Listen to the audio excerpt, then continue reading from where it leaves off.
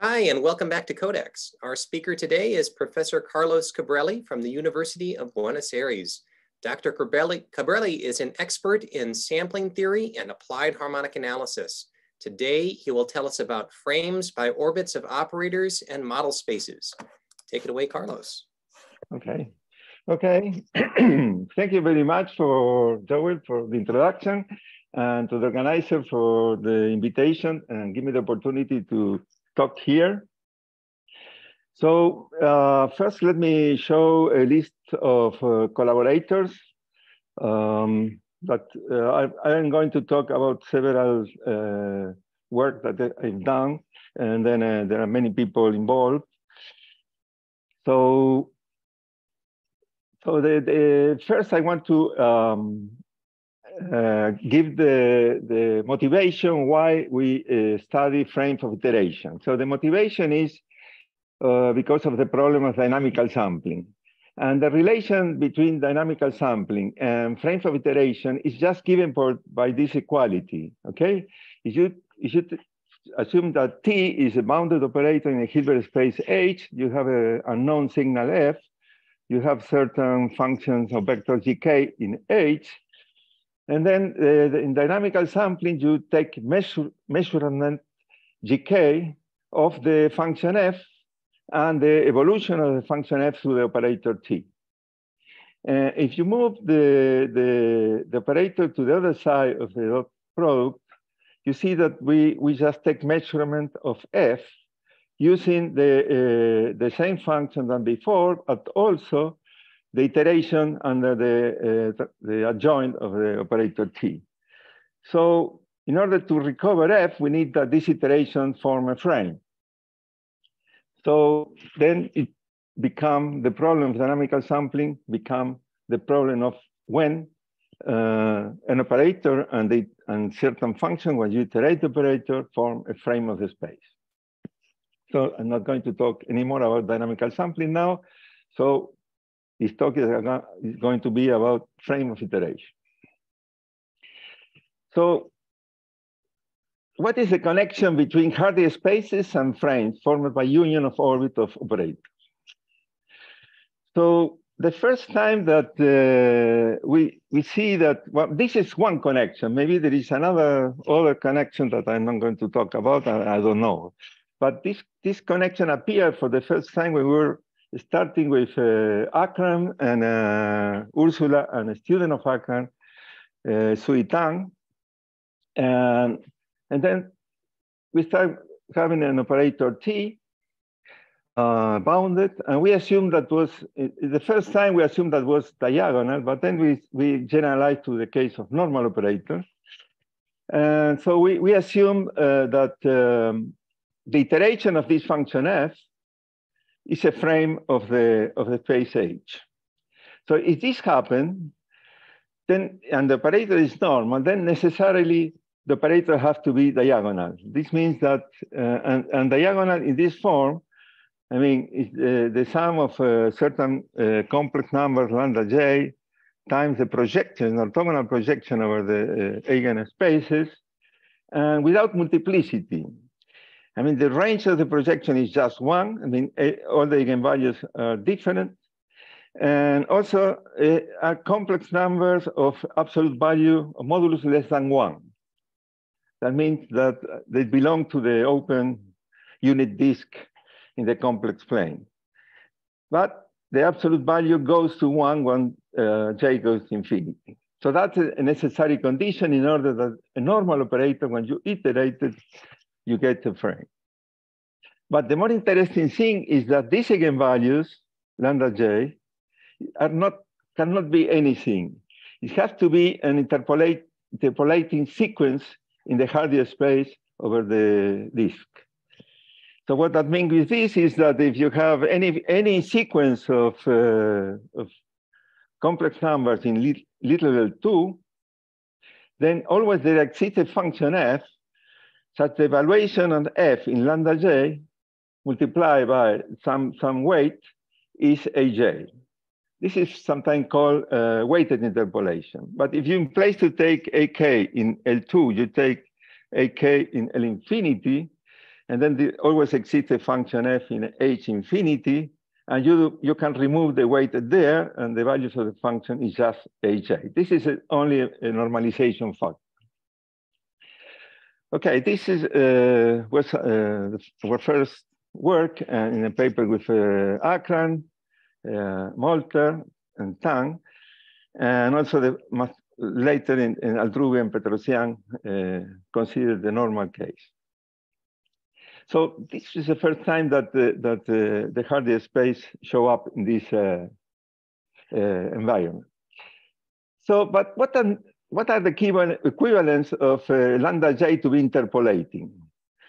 Well, this problem has been studied a lot in function space theory, and was Carlson that find a necessary and sufficient condition in order that the sequence in the open unit disk is interpolating. And the condition is the point 2i here, and this says that this infinite products are bounded below, and this, what is inside the absolute value is a metric in the unit disk that is called the hyperbolic metric. So in some sense, this property, it says that these values, lambda k, are separated, uniform separated.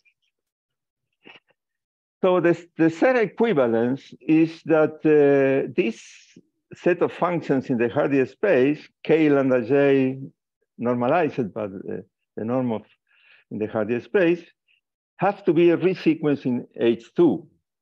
And who are these kj? Are the reproductive kernel of the Hardy space. The Hardy space is a reproductive kernel Hilbert space, and the kernels are just these functions. For, I mean, I put lambda j here, but you can put any lambda in the open unit disk, and you take this sum that is in the Hardy space because the lambda j's are of modulus less than 1, and so this function, when you make this scalar product with some function g in the Hardy space, you get the evaluation.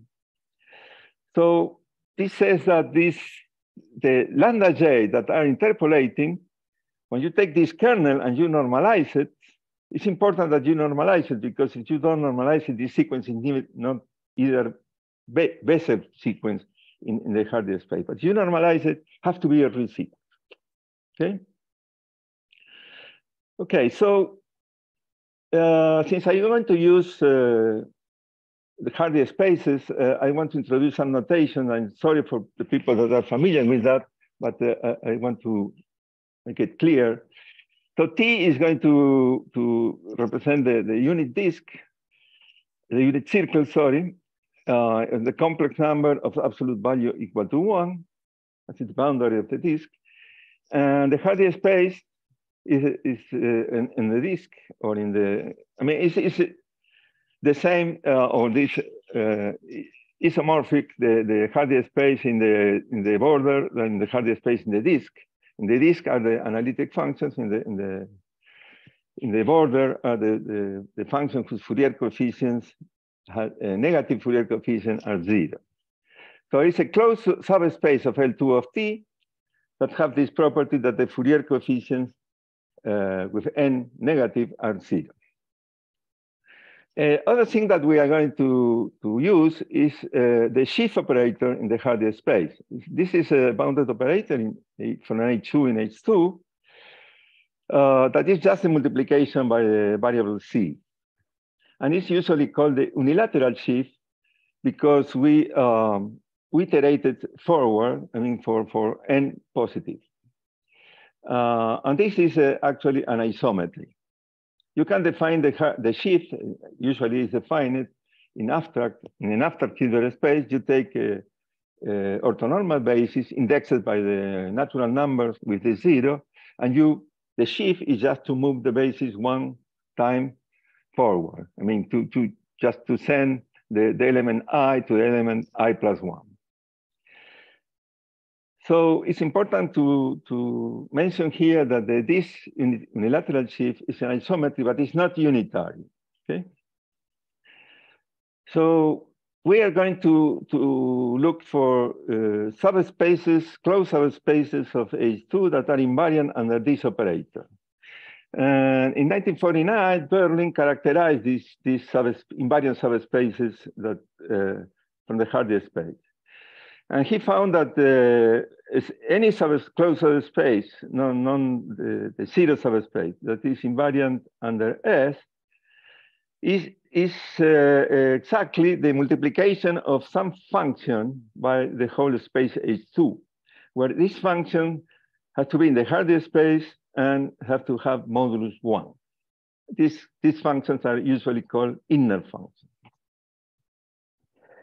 So we're also going to look at the orthogonal complement of an invariant space in the Hardy space. So this is an invariant space, and then take the orthogonal complement, and we are going to call it n sub h because it depends on h, okay, the inner function. And these are usually called model spaces. We'll see soon why these are called model spaces.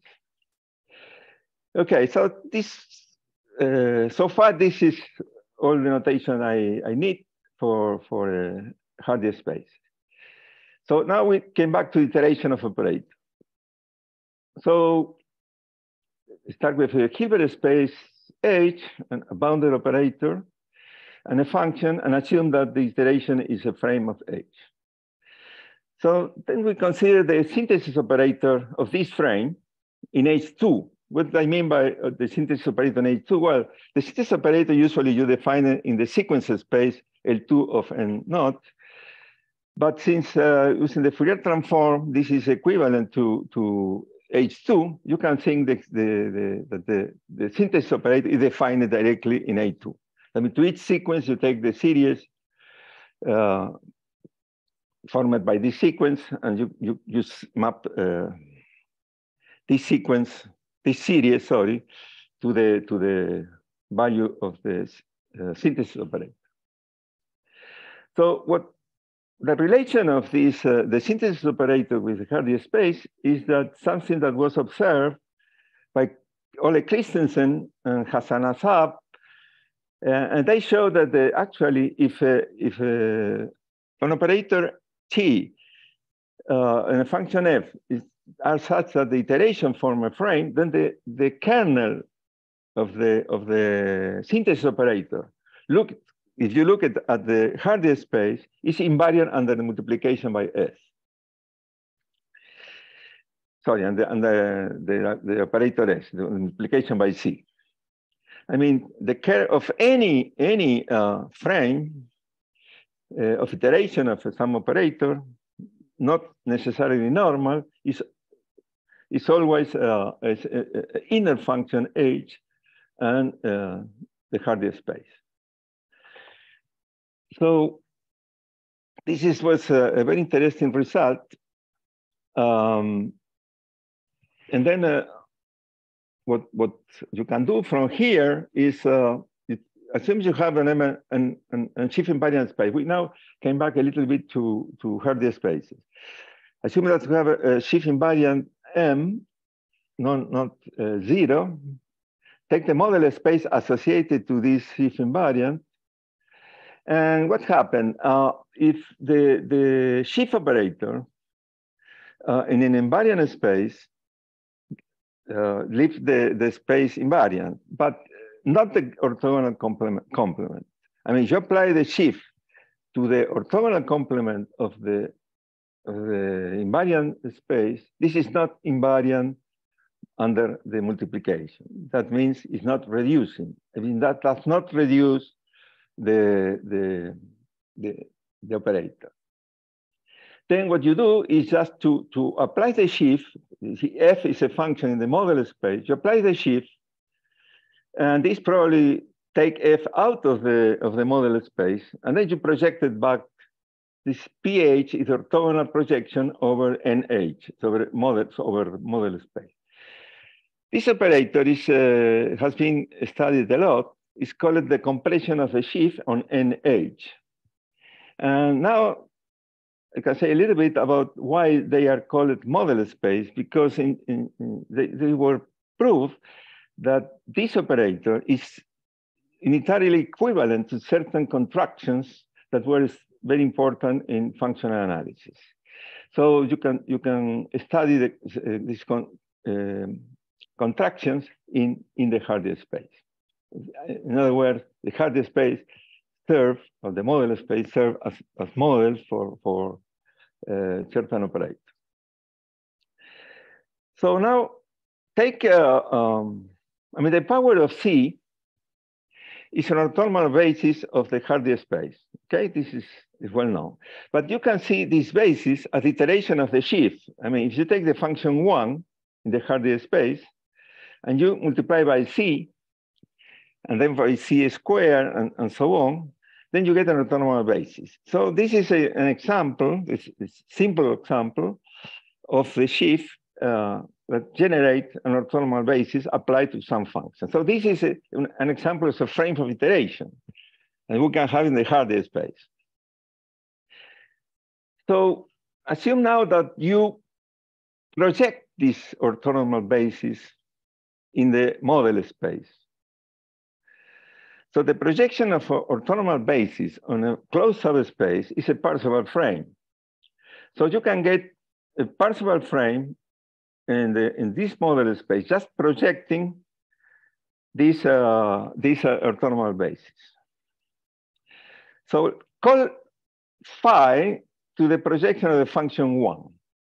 So you can see, because of the commutation, that actually, if you take the compression of the sheaf applied to phi, that generate the Parseval frame, this iteration adjusts the projection of Cn. I mean, you can get this Parseval frame just as iteration of the compression of the sheaf.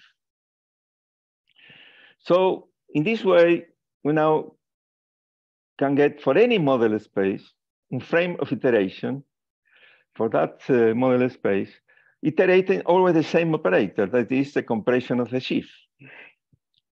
So now how can you use that to characterize frames of iteration in abstract Hilbert spaces? And this was a paper of Christian Hassan-Azar and Philippe. Philippe is now in Germany, but was in Buenos Aires for 1 year. And we were working in this problem. And then he moved to Germany, and now he's still in Germany and have a position there. So the theorem says that assume that H is a Hilbert space, a T a bounded operator, F is an element in H, and then the iteration of F is a frame of H if and only if there exists an inner function and an isomorphism between the model space and the Hilbert space in such a way that T, the operator T, is similar to the compression of the sheaf. And the function that you iterate is just using the same isomorphism, the projection of the function 1 on the model space. And this function applies using the isomorphism to the function F. So we are going to use this notation. Since you have an operator and a vector in an operator acting in some space H and a function in H, then we say that TF is similar to the compression of the sheaf in some model space, defined by this inner function A and the function phi. Phi is going to be always the projection of function 1 over the model space. Okay, that the way to obtain this result is just, we know that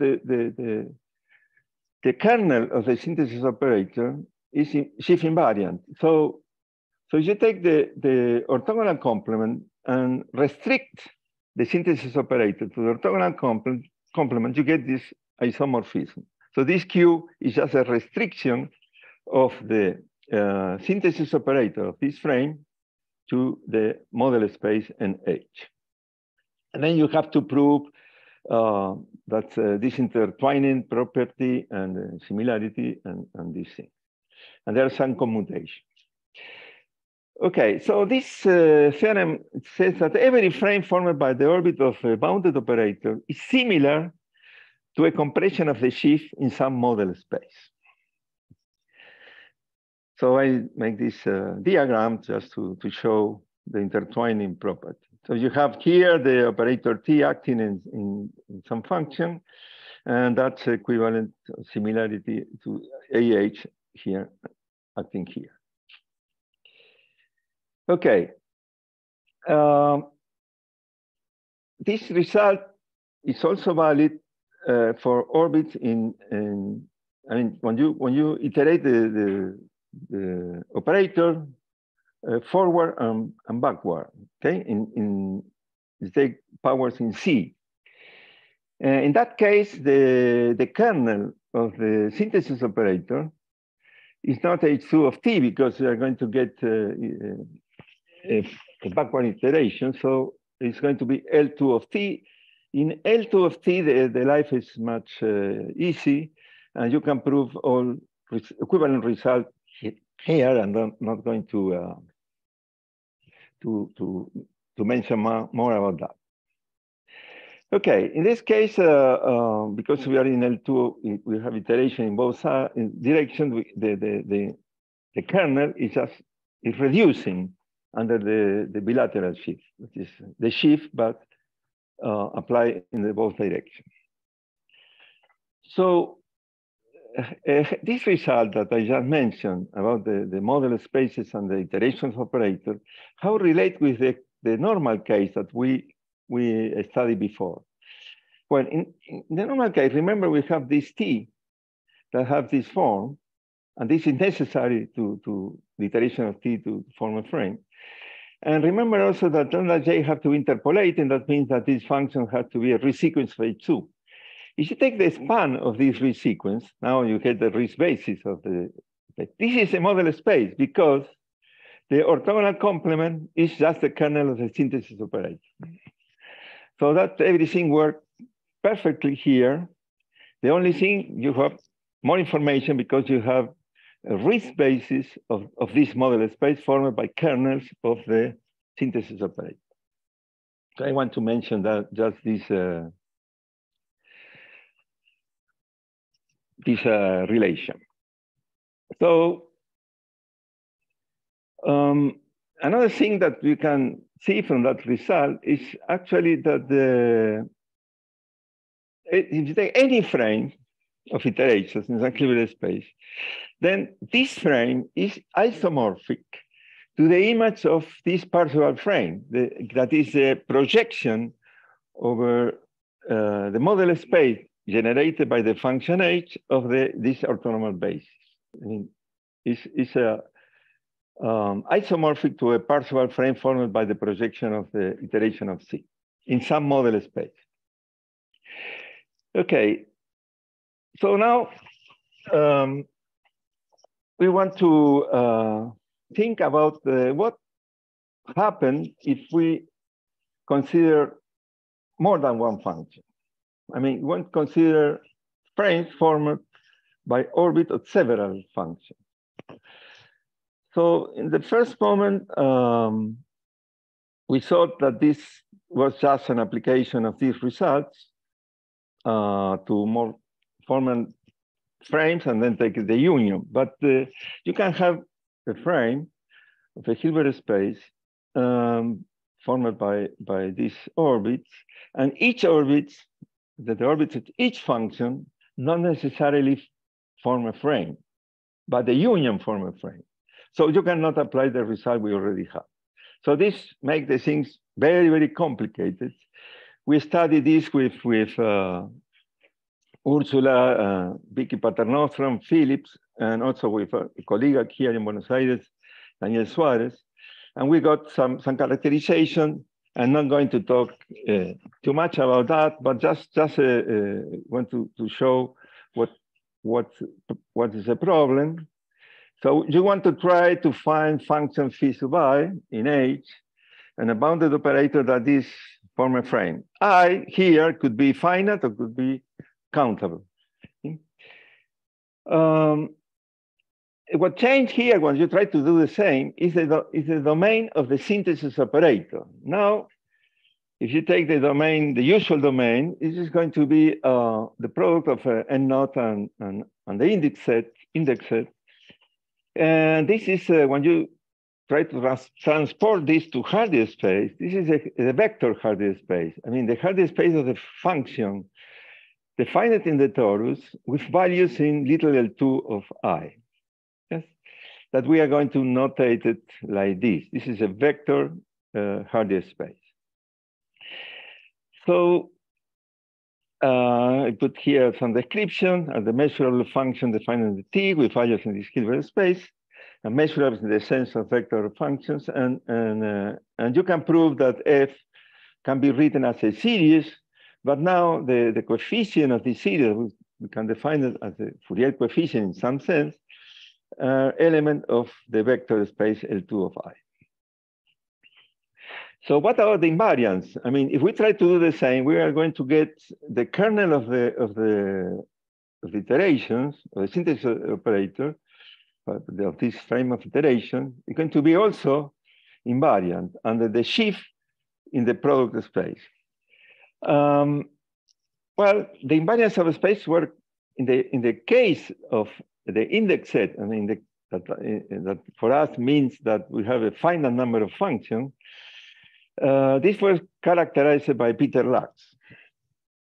And in the case that I is infinite, then this was characterized by Paul Halmos. So Berling did make the proof, the initial proof for just one orbit, in this case, for the scalar Hardy spaces, and Lux for finite multiplicity. That is called multiplicity, the dimension of the Hilbert space you put here, and Halmos for the general case. The interesting thing is that the three proofs are completely different. Well, the proof of Berling has been, now there are many proofs. The original one is very particular because was a surprise, but then now it's very simple proof. Peter Lux make the proof not for the Hardy space, just yes for the Hardy space, but on the semi-plane. But you can translate it to the Hardy space in the disk. And Halmos make a beautiful paper that is called Shift on Hilbert spaces. It's more functional analysis proof. He worked with isometries and studied isometries, and he gets a nice result. Okay, so that's what I wanted to say about the case of several orbits and what are the difficulties that we are dealing with Hardy spaces of vector Hardy space. Okay, so now I want to introduce the following problem. And that was how we start, but then we see that actually we can put it in other terms. Assume that now B is a subspace of L2 that is, okay, I got the word shift invariant is in another sense, okay? Usually we call it cis. It's a subspace that's invariant by integer translations, okay? It could be also in place of the group C, it could be a lattice, any lattice in an R, or this could be also Rn. But these are spaces that you know very well, probably, and has been studied a lot. Here, Tk is a translation by K. And then in these spaces, we can associate operator from B to B. And the natural thing, if you are working in shift invariant space, is ask the operator to interact well with the translation. I mean that commute with the translation. So the problem I want to introduce is we want to find a function in B and a shift preserving operator L that commute with translation as a shift preserving in such a way that when you iterate L over the function phi, we obtain a sequence of function in the cis-invariant space. You want this to be a frame generator of B. What I mean by that is we mean that the translations of the iteration of phi form a frame of B. So frame generator means that the translation of these functions form a frame of B. So we realize that actually to study this problem is, you can set it in these more general terms. Assume you have a Hilbert space and you have two bounded operators.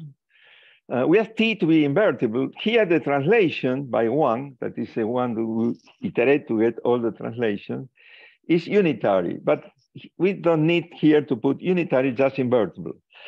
We ask T, yes, that commute with L.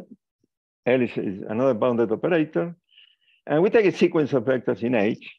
And we ask whether the iteration of these two operators in this sequence of functions, T indexed by C, iterated by C, I think back and forward, L iterated forward, and I a function I. The index of the function I. So this opened the question of if you have a bunch of operators, when the iteration of these operators form a frame of H. We study in particular case that T is invertible and L is not necessarily invertible because we came from this problem that we want to study. But actually, we're going to mention later that with Victor Bailey, we are going to consider also the case where T is not invertible, then T and L are iterated forward. And this changed the problem completely. So this all the when we're going to talk from now on is from Aguilera, Carvajal, Vicky Paternoster. So we have to consider the same scheme than before, but now the synthesis operator is live in this little two, C times N naught times I. So let's call it E to this synthesis operator. So you have sequences of 3 indexes, and K is in C, J is in naught, and I is in the index set E. So that's the synthesis operator. And see, we made the identification to get in the Hardy space. Every time you iterate in the integers, you get L2, okay? And then we have this iteration and not, so we have the Hardy space, the vector Hardy space here.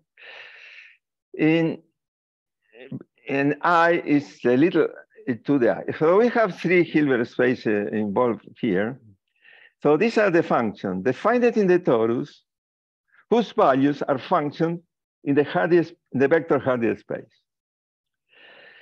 Okay, so that will be the right space for the kernel of the synthesis operator in this setting. So we are going to make some order. We are going to denote by lambda the variable of this T, and by C the variable of this Hardy space. Okay. So that's a way to write the synthesis operator. Sorry, the identification. Okay, so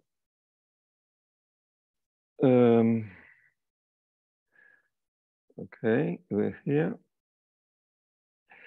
So now we have 2 operators. So we need 2 operators. Sorry, we have 2 operators, and we need to define here 2 operators also. So one that is correspond to the inversible operator is going to be the bilateral shift U. this going from this space in this space, and just a multiplication by lambda. Remember that f of lambda here is a function of variable c in the Hardy space. Okay, that's the bilateral sheaf, and this s hat, this operator s hat, act in this following way. If you apply s hat to f, and this is a function in L2 of I2 or L2 of I, and you evaluate in lambda, you get this is now as a function in the Hardy space. So this is, which function is this? Is just applying the normal sheaf operator in f of lambda. So it's like the unilateral sheaf acting pointwise. Okay. So you can check that these two operators commute. And the kernel of this synthesis operator is now reducing under U. This means that it's invariant under U and also under U star, that is the sheaf conjugate, is multiplication by C conjugate or by the joint. Okay. And it's invariant under S. Here, this hat should be on top of S. Okay, so now we have this object that is subspace of L2 of T, H2 of L2 of I, that's invariant under these two operators. And it's reducing for one and invariant under the other one. So on a normal basis of this space, it's just lambda to the K, C to the J, and AI, where AI is a standard basis of L2 of I. If we project this basis on this NE, that is the orthogonal complement of this invariant space, and then we obtain something like before, that is what we, by similitude, we call it a model space in that case, in that setting. Okay, so this is not, I put here hard work, it's really hard. We prove that if we call A sub B the compression of this operator S hat, the orthogonal projection of this model space, and we phi sub I, we denote by phi sub I the projection of this model space, the orthonormal basis of L2 of I. Remember that L2 of I is you can think the element EI, element of this L2, of this space is L2, because you can think that are constant this value. Okay, the function that in each lambda, in each C, take the value EI. So in some way, you can think of this EI that actually live in little L2 of I as element of the big L2.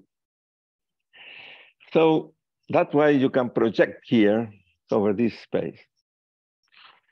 So now you iterate these functions phi, and this is a Parseval frame because it's a projection of an orthonormal basis.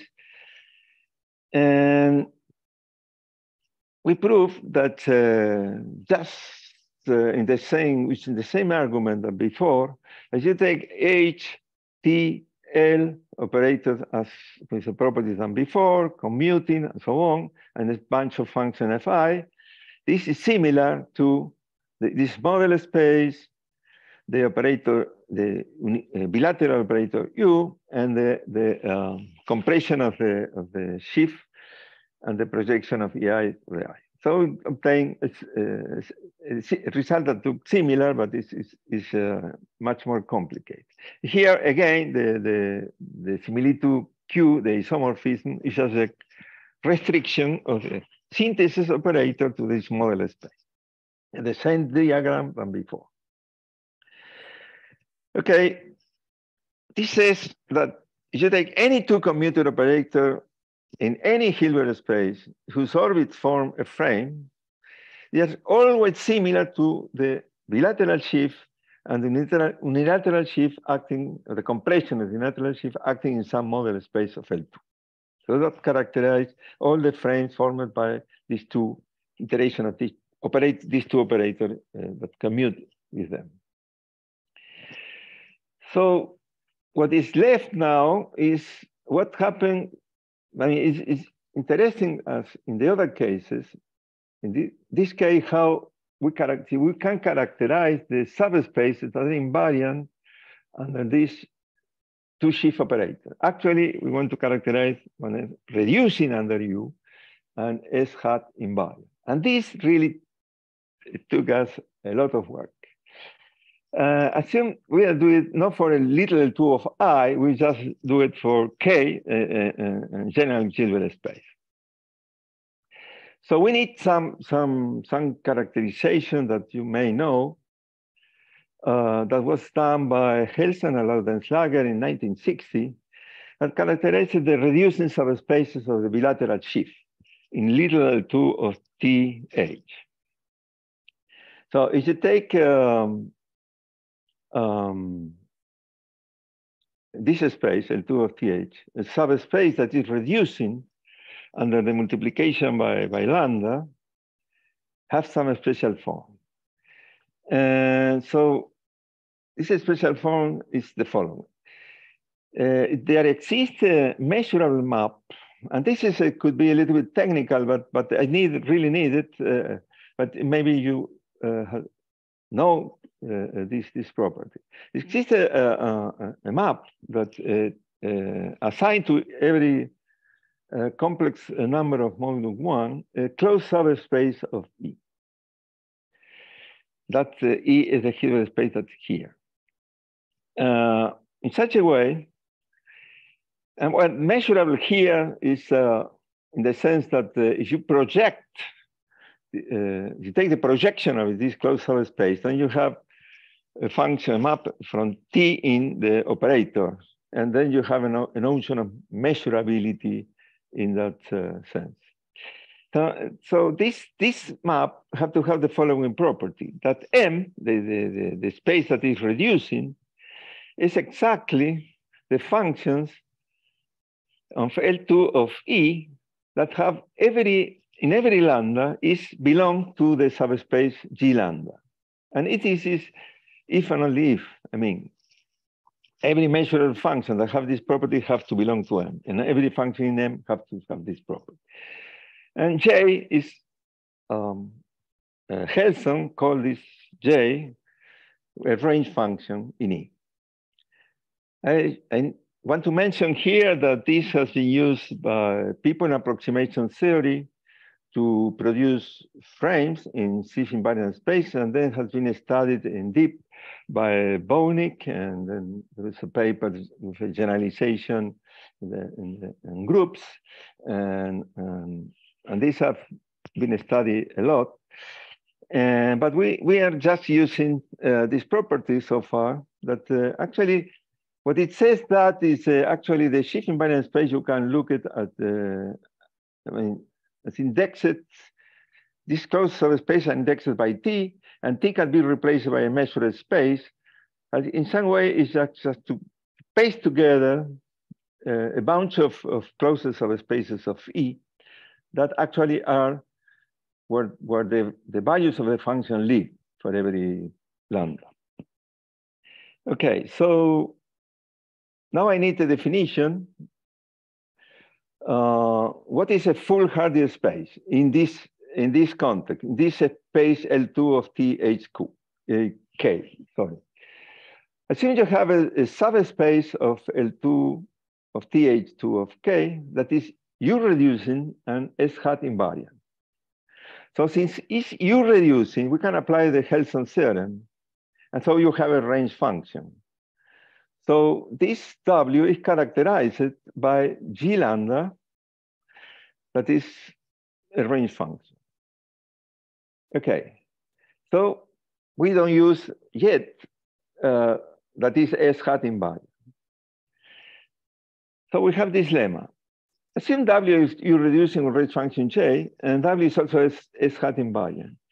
Then the values, these closed subspaces that live inside H2 of K have to be S invariant, Schiff invariant by this S.